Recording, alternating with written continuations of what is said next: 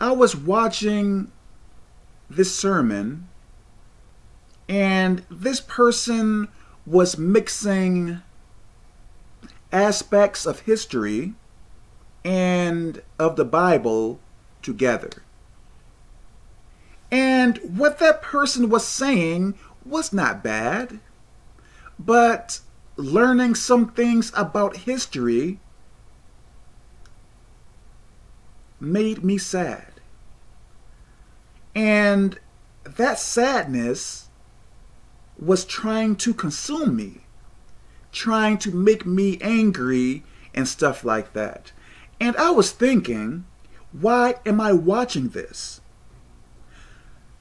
Even when I stopped watching it, that sadness, that, I guess, anger was still there. So I had to pray about it. We have to be mindful. We have to be watchful in what we watch. We can't listen to anything. We can't watch anything. Even if the things you watch and listen to is clean, you still have to be careful in what you are watching. Because what we watch is going to affect us, sometimes in a negative way. Even when it comes down to watching the news, you should not be watching news about bad things all the time. That is going to affect you, perhaps for the worse.